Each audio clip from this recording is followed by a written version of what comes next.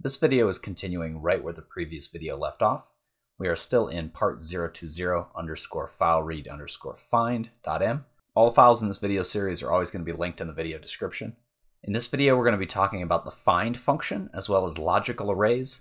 These are going to be useful for locating values within a vector or a matrix that have certain properties. So here's the first example. Control-Enter to run it. I'm going to scroll back up in my command window. So I've got this vector here with some 1s, 2s, and 3s in it. I'm going to display it vertically, and then I'm going to create a new variable named logical array, and I'm going to put into that variable the result of v == 1.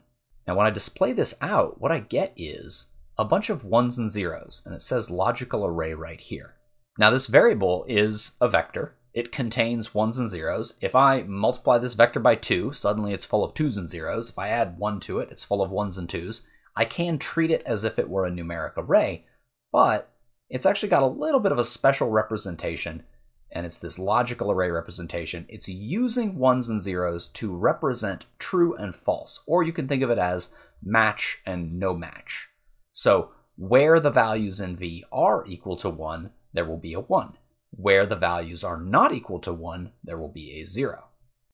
Scrolling down in my command window, I have this table right here of the original values and the results. When I display out the logical array in a table, it doesn't display 1s and 0s, it displays trues and falses, which is what is represented by the 1s and 0s. All the code I'm presenting in this video is going to work perfectly in Octave except for the table stuff. Just that. Everything else works exactly the same in Octave as it does in Matlab.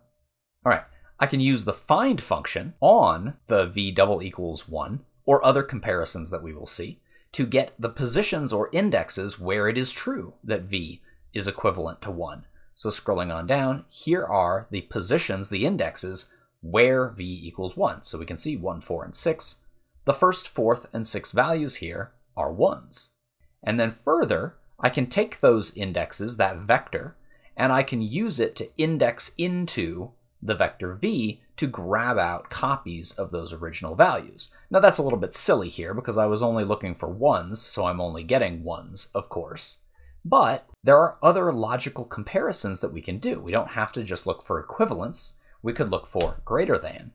So where are the values in v greater than 1? Let's run that. And if I scroll up in the command window, we see I get a different logical array. My table looks very different. I didn't get different results down here because then I'd also have to change this to a greater than, but let's just go ahead and do that. Run it again. All right, so now there's a lot more values that are greater than 1, and I get all of the 2s and 3s. Continuing on down. And there's all kinds of comparisons that we could make. So we can do greater than, we can do greater than or equal to, less than or equal to, or not equal to. Important little notes here. The not equal to is with a tilde, and you cannot put a space between greater than and equal, less than or equal, tilde equal, or even the double equals that we had before. You can't put a space in here and expect it to work. The double equals, it's important to say, is very different from the single equals. The single equals is put the information from the right side into the variable on the left side.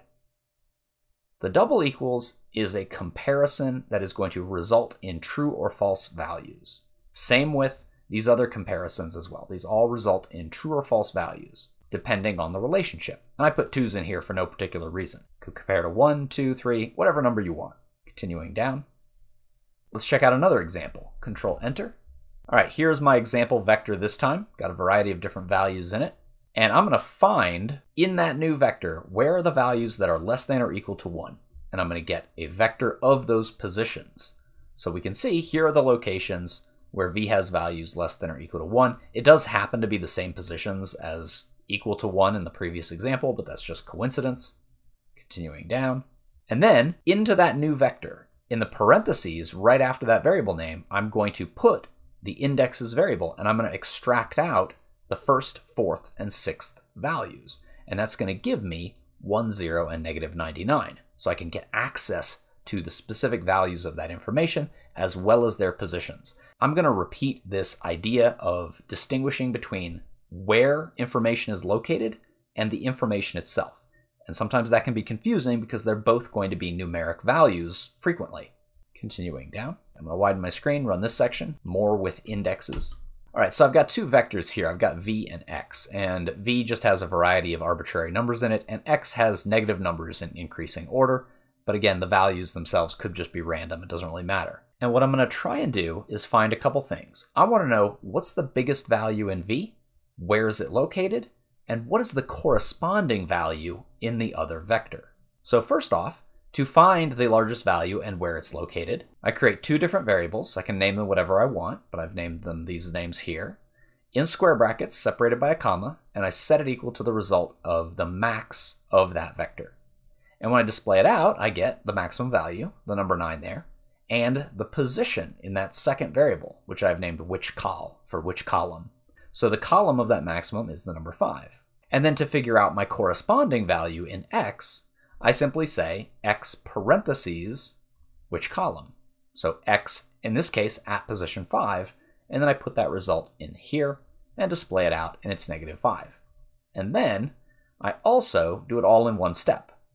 I say, okay, from x, at the position where v is equivalent to the maximum value in v, what is the value in x? Or if we like from the inside out, what is the maximum value in v? Find the values that match that maximum value in the vector v, and then at those positions, or where it's true that there is a match, give me the values in x, and I get the negative 5. So it works the same way as the code above. You can think of these two vectors as two streets, and on one street, v street, we have houses, and in the first house lives number 2, and in the second house lives number 6, and so on. And then parallel to that street is street x, and the first house in street x lives negative 1, and then the second house lives negative 2, and so on. So another way of phrasing this question is, let's find the maximum value living in a house on v street, but go one street over and see who lives in that house, in this case the negative 5 house. Now when I scroll down here, this next example is going to be mostly the same thing, but not quite. I'm going to look for the minimum value, and we're going to find another difference as well. I'm going to run this section, Control Enter. So I use min right here to get both the minimum value, which is 2, right there, in v, and also the position of it. Well, it's at position 1. Great. And then I index into x, so I say x parentheses, and then that column value of 1 to get the corresponding value in x, which is this negative 1 right here. Great, there it is. However, a difference here is that there's two copies of the minimum value. There's a number 2 right here and another number 2 at the very end. The minimum function does not capture both of them, which in some situations is fine.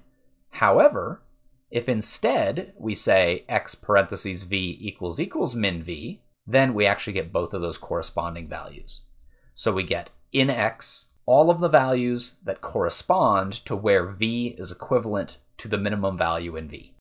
And so we get both the equivalent values, 2 and negative 7, 2 and negative 1. And then I didn't know where to put this last bit, so I'm just going to tack it on right here. How to save and load the workspace. And this also works exactly as given here in Octave as well as in Matlab. So all we got to do is use the save command and then a blank space and then some file name. And I just called it saved work. I'm going to hit Control Enter. And if you're watching carefully, you may have noticed in the current folder window over here, it creates this new file, savedwork.mat. The .mat extension is added automatically, and this file contains a copy of all the values from my workspace. So if I clear off the workspace, Control Enter, great, it's all gone now, and I try to display out those vectors that I had, v and x, the originals and the buddies, well, it says unrecognized. There's no such thing. I don't know what v is because it's not in the workspace. But scrolling down slightly, if I just load saved work, I don't even need to say .mat. I just say load and then the file name. And then I try and display it out. It's going to work great. All right, and my window's narrow, so you can't see it very well. But here's x and v displayed out over there. And my workspace has been restored. So that could be useful if you ever need to save all the work that you've generated into a file. You can do that with save to save the information and load to load it back in to the workspace. And that's all for this video.